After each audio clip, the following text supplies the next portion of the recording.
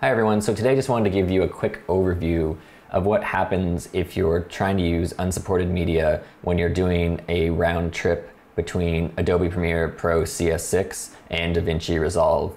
So basically, unsupported media is just any clip that will not be read by DaVinci Resolve.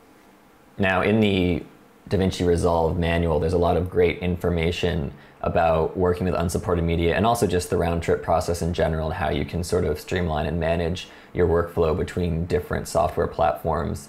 But by looking at this chart, you'll notice, there's no Adobe Premiere Pro CS6 column, but there is a Final Cut Pro 7 XML column, and that's basically what will line up with your Premiere workflow. So in this, you'll notice that the 4 things that are not supported are color corrections, long duration still images, freeze frames, and nested sequences. You'll see that composite modes are supported, multiple tracks are supported, transitions are supported, opacity settings are supported, position scale rotation is supported, linear speed effects are supported, and variable speed effects are supported, along with link clip audio and mixed frame rates. Now, a note here about transitions. Even though transitions are supported, for the most part, it's just going to be clock wipe, center wipe, cross dissolve, additive dissolve, dip to color dissolve, edge wipe, Venetian blind wipe, cross iris, diamond iris, and oval iris, which are not the transitions that you might be using most often. So what I generally like to do is just sort of assume that transitions are not going to be supported, even though some of them are. So to get started, because this is sort of a dense subject, I thought what I would do is just show you what happens when you try to import media, and especially unsupported media, into DaVinci Resolve from Adobe Premiere CS6. So what I've done is I've created a project file here with some different effects and different transitions and different editing techniques that you commonly would use, just to show you what occurs if you send media that's not supported by Resolve to Resolve. So the first thing I have is a section of transitions. So I just threw a few different transitions onto here to give you a sense of what would happen if you send transitions that are not cross dissolves. The second section is scaling the video to 200%. And the third section is reducing the speed to 30% and putting the clip into reverse. Fourth, we have an overlay and opacity set at 80%. And then we have a freeze frame. And finally, a filter, which is ghosting.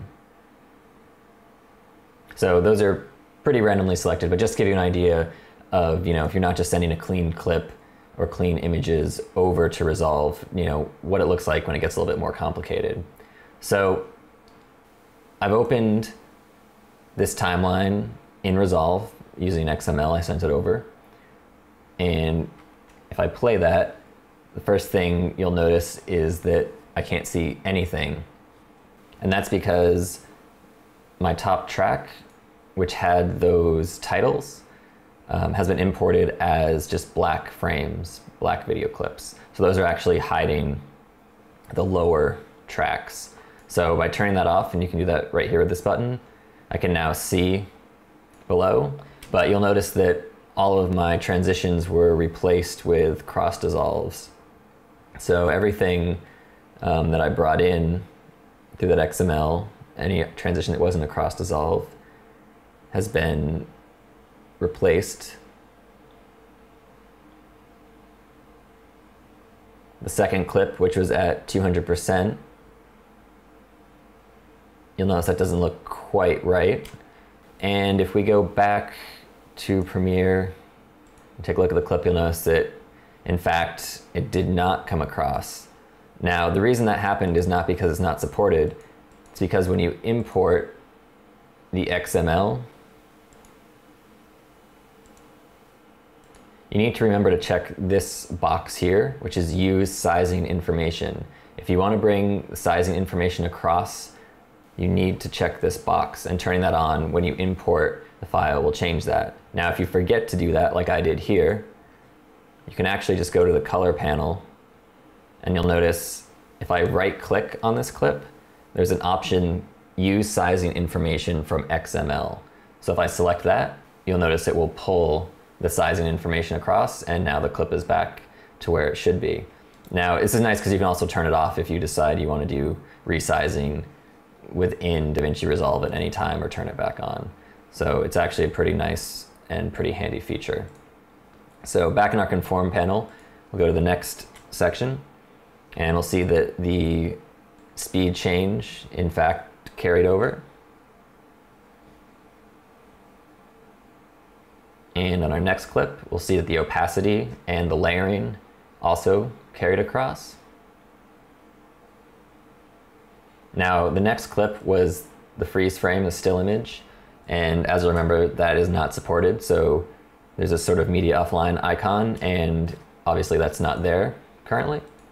And same with our last clip, since filters are not going to be supported when you send across, it's just returned to the normal clip.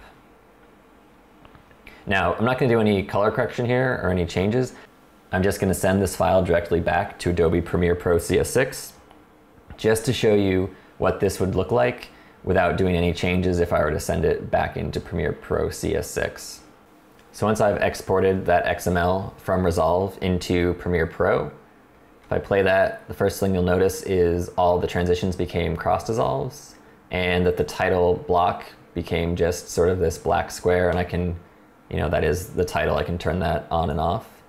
But all the transitions sort of reverted to cross dissolves. But the sizing information came back across. The slow motion and reverse came back across.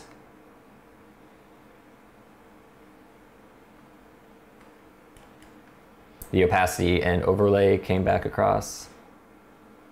The freeze frame, the timing was preserved, but the actual freeze frame, you know, was lost initially when I sent it out, so that's no longer in there.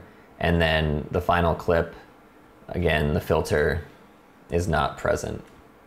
Now, one thing to note is that even though I didn't optimize this at all before I sent it to Resolve, and now there's a lot of unsupported media placed throughout this sequence, it has maintained all of the timing information. So, you know, I put my export from Resolve under the same timeline as my original sequence. And you'll see if I sort of drag them over each other, they do match exactly frame for frame. So Resolve does preserve your timing, which is very important. So if you do sort of have a freeze frame or something, it doesn't just remove that, it just replaces it with black, which can be handy if you run into a situation where you forget to just, you know, optimize a clip here or there. So obviously this is very messy and this looks like it doesn't work, but the reason this isn't working is because I didn't spend any time optimizing my timeline before I sent it to Resolve. So the key to working with this unsupported media is optimizing your timeline before you send it to Resolve. And the way you want to do that is by moving all of the clips that you know are supported and that you want to color grade down to their own video layer, and by not sending media that is unsupported. And another benefit of pulling all of your clips onto one timeline, of course in this example I pretty much only have one track going on anyway, but let's say you had a multi-track edit. If you pull all of your media down to one timeline, you're not going to be sending extra data or extra information out. You know, if you are editing on multiple tracks and you have a lot of, you know, clips running over each other, when you do an export, it's going to export all of those extra frames. So by pulling it down onto a track and making it as simple as possible, you're going to eliminate the need to render out and export and color correct all of these extra frames and extra clips. But I'll cover more strategies and more techniques for dealing with unsupported media in a future tutorial, and I'll show you specifically how you can optimize your timeline and optimize your tracks in an edit.